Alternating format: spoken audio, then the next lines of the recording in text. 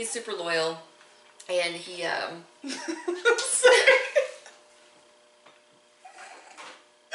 I've got the giggles oh no, now. I physically can't. Oh no.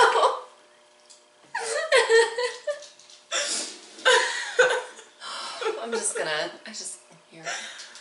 Oh. Oh. Get it together. Get it together, Cummins.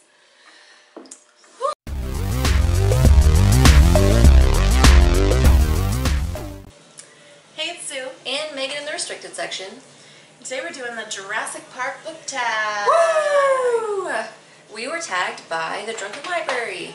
Yes, and we'll put their video down below. And we'll put whoever did the original video down below. Yes, which we will. I don't know off the top of my head. Nor I. So we'll link that below so you can check that out.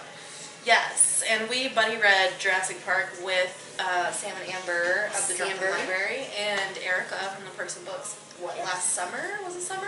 I think it was summer. Yeah. Yeah, and we had a lot of fun doing that. So we all wanted to do this Jurassic Park tag to commemorate it. Yes. We're drinking Yes. some Dogfish Head Midas Touch Ancient Ale. Yes. Thought maybe like, you know, ancient ale. I couldn't find any like dinosaur beer. Right. So I thought ancient ale was... I'd say it's pretty appropriate. I mean, I know it's like harkening back to the medieval times more, but it's fine. Well, they slay dragons. That's close enough. Yeah, because this is described as somewhere between wine and mead. So this will be interesting. Yes. Let's check it out. Give her a go.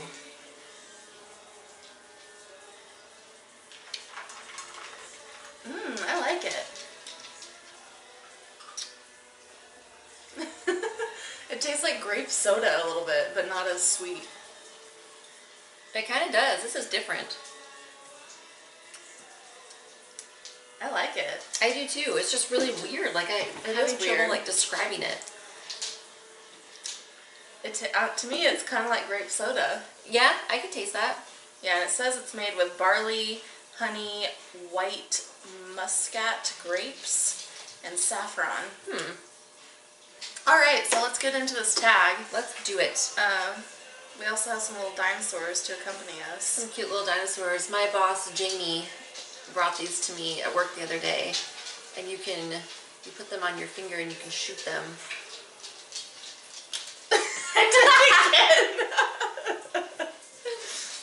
I'm for some reason really bad at like shooting rubber bands and anything like that. I'm just really bad at it. Oh, and I wore my dinosaur shirt too, which is super awesome. Dinosaur sweater, which they're dead dinosaurs, but you know, all dinosaurs are dead, so you know. True. Or are they? Loch Ness Monster. Crocodiles are essentially dinosaurs. So are those gar fish? Yeah. Yep. I caught a gar once. It was terrifying. That sounds pretty terrifying. I knew one in college. Did you?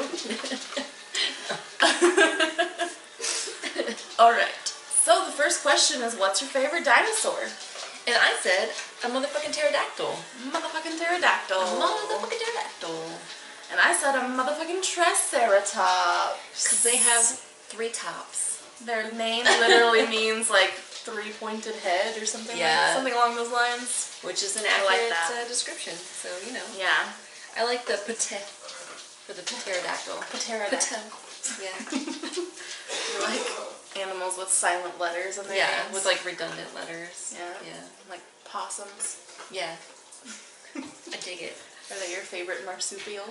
You know, if I had to pick a marsupial, I don't know that I would choose a possum, but, you know, they're scrappy. I'll give them that. They're scrappy. Scrappy little underdogs. Remember when there was a baby possum in the warehouse? Oh, fuck yes. It was so cute. It was pretty cute, but I was going to save it and then it disappeared. Ooh, Sasha killed a possum. But it was like this big. It was a big son bitch. So, Alan Grant, name a book character you think would survive Jurassic Park. You looked me right on the mouth. You can't make out with Aunt Sue. You can't. You're a mess. Don't make out with her. Alright, so a character I said that I thought would survive Jurassic Park is Jude Saint Francis. Because that would be just his luck. Yeah. But he wouldn't make it out unscathed. Oh, no. He'd, like, lose some limbs. And, you know, he wouldn't have a good time. But he'd make it out. He'd be, like, in the Jeep as they're driving away. But they'd hit a bump and he'd fall out. And then get run over by another Jeep. Because that's his life. Yeah. I said Lilith Iapho from the Xenogenesis series by Octavia Butler. Scoot over more. Because it gets all the way close. So close. Just get a really big shirt we can both wear it. Yeah. Yeah, so I said Lilith Iapho because she's pretty, she's very adaptable. I mean, she adapts to aliens and all kinds of crazy shit. So. Why not dinosaurs? Why not fucking dinosaurs, man? Next is Ellie Sattler. Name a character who's willing to risk their life to save others. I said Furman from The Shadow of the Wind by Carlos Ruiz Zafón because he's super loyal and he would do anything for his friends. All right. And I said Bilbo Baggins because he did risk his life a few times to save those dwarves. He left his hobbit hole to go forth in adventure. Yep.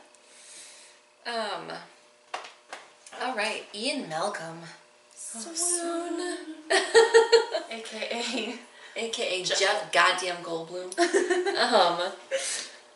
A book in which you could predict the ending. I chose a whole series, which was the Lunar Chronicles.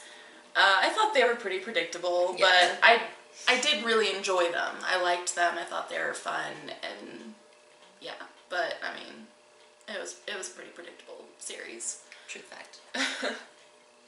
I said Zone 1 by Colson Whitehead because it literally tells you, like, in the description on the back of the book how it ends. So, you know, you can extrapolate from there. Right. Yeah. It's still a really great book, though. Like, Colson Whitehead is an amazing writer, so it was still a great book.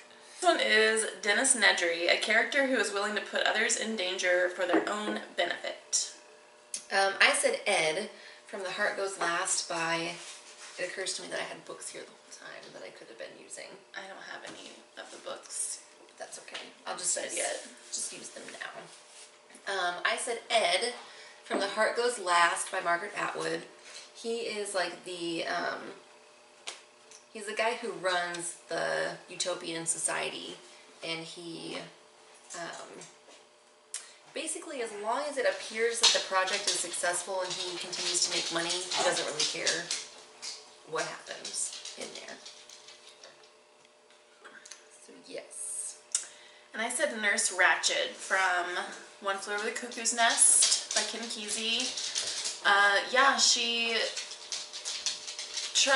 does whatever she can to keep control over the people in the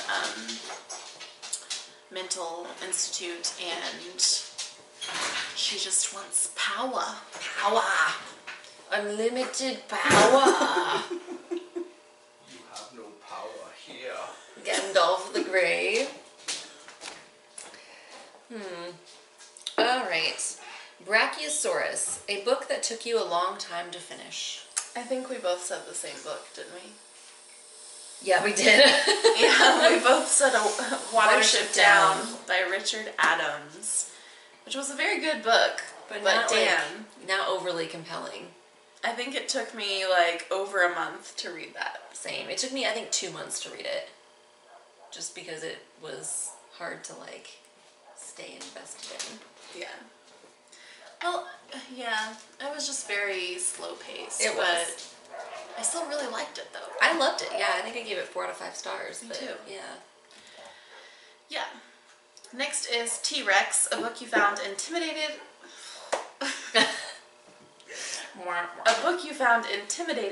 but ended up loving. I said The Hobbit, and that's just because, like, I wasn't really intimidated by it, but I was really nervous that I wouldn't like it because it's so popular and people really love this book, and it's my husband's favorite book. So I was a little bit nervous to read it because I was like, well, what if I hate it? No worries. No worries. I loved worries, it. mate. Loved it. And I said Beloved by Toni Morrison because I knew this was just like a really complex, intense, and disturbing book. So I was kind of intimidated by it, but it was brilliant. It was phenomenal. Was yeah. Brilliant. Brilliant. I tried to roll my R and I can't. Brilliant. But I can do it for like a fraction of a second and it's gone. Brilliant. Brilliant.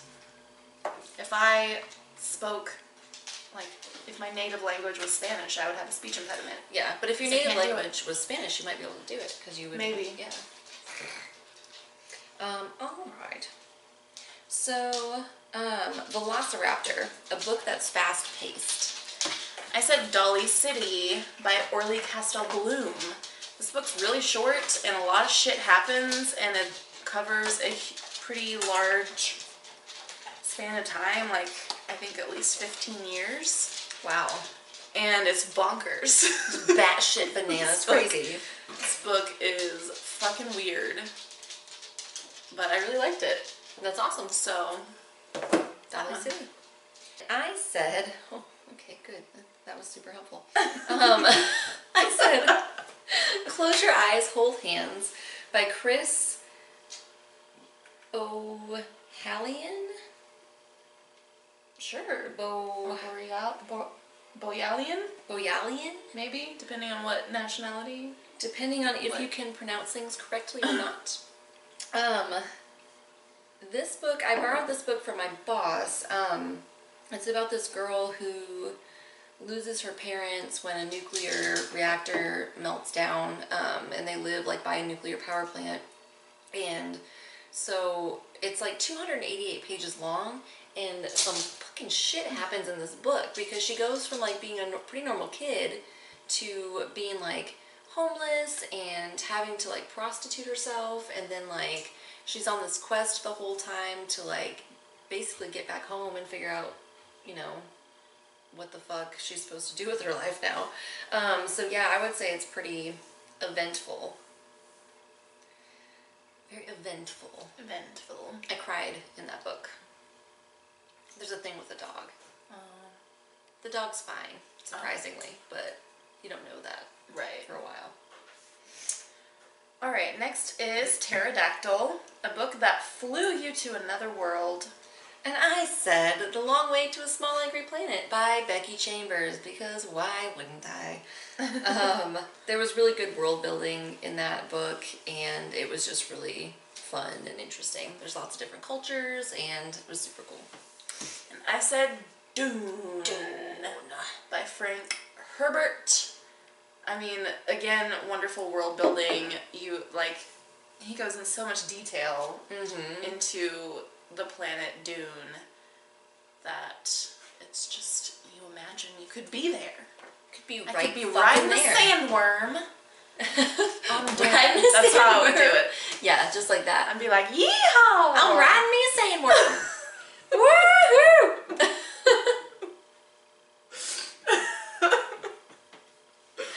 Oh no. We're so fucking like weird. a drunk girl at a cowboy bar. Like a drunk.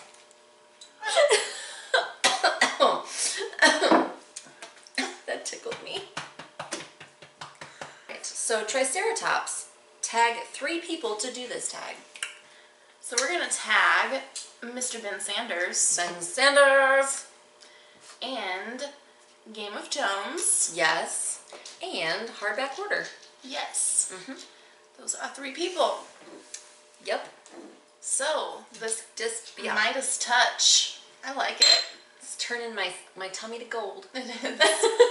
Not literally, because that would be, you know, probably death probably inducing. die. Yeah. Probably die.